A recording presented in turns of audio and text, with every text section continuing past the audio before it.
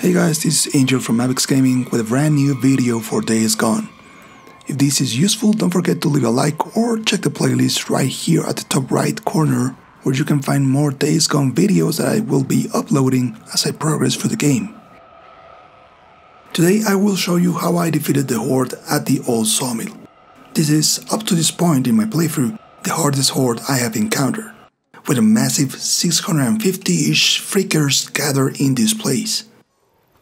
Usually I do a quick strategy explanation and then just show the gameplay, but because this took different stages and tries to actually progress during 1 or 2 hours of gameplay, I will just do the strategy part.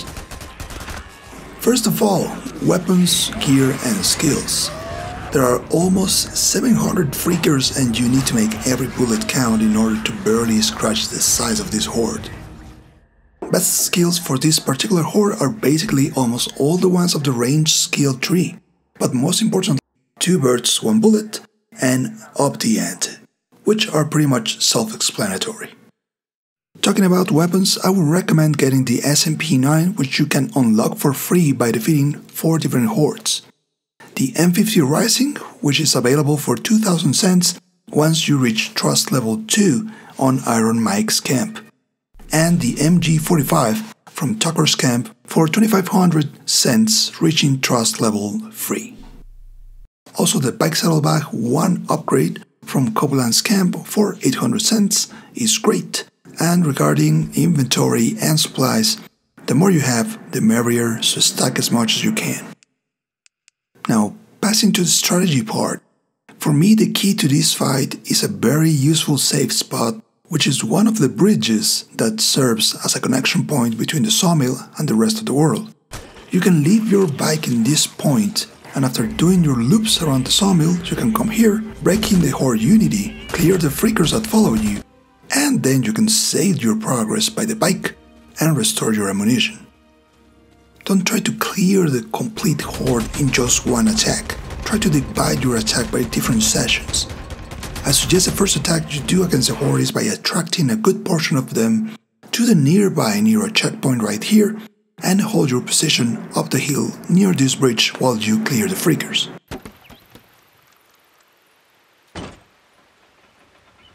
Yeah, now we're in business. Damn it, that's gonna bring them all down on me.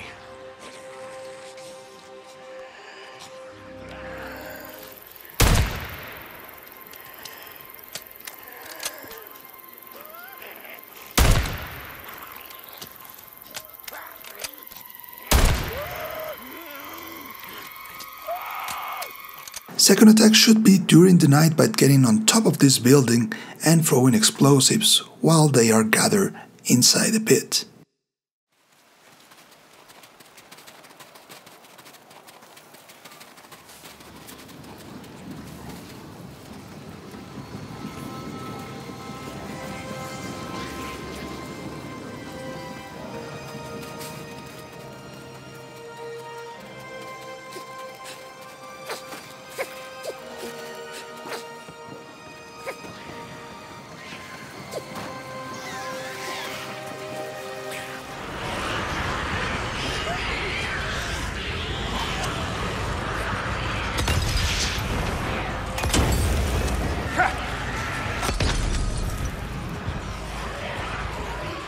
Third attack can be on this spot, hiding in the bush, using attractors and molotovs.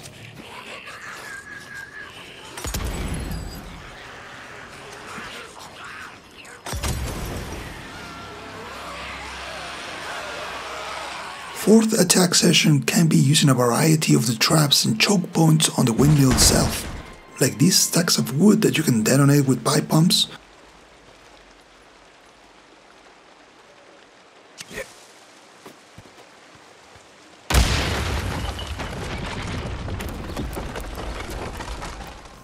This gas tank on the corner.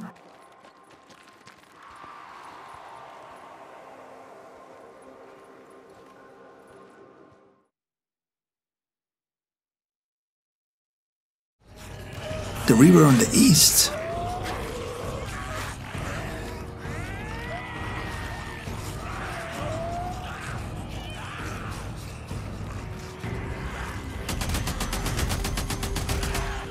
and this little wooden bridge near where you left your bike.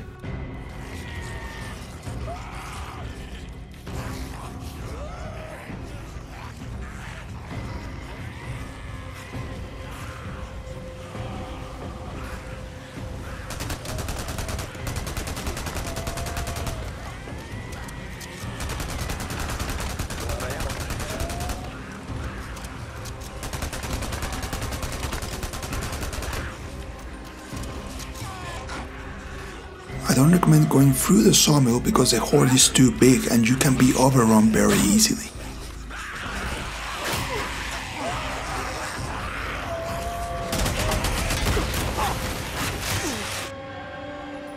Once you do that, go back to the bridge where you left your bike and just keep attracting the rest of the horde to this spot, breaking the unity, killing the freakers, and rinsing and repeating. If you ran out of ammo, remember you can refill using your saddlebag, this police car near this point of entry,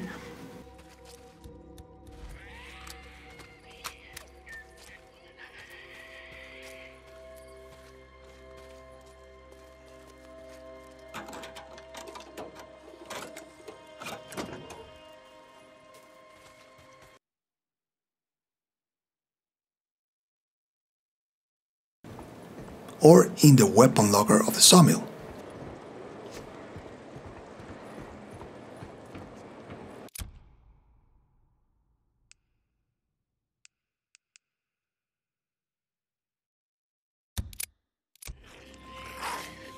One final warning I must do is that you can unfortunately screw up and not complete the horde despite your best efforts, because one or two freakers can go missing. After I cleared the vast majority of them, I searched for half an hour for this, and sadly they never appeared, although the place was now completely empty. I tried fast traveling back and forth or using the bike to attract them, but I haven't got any luck until now, so hope you don't have to deal with this awful situation. Well, that was it. Good luck with the horde, thank you for watching and keep enjoying the game.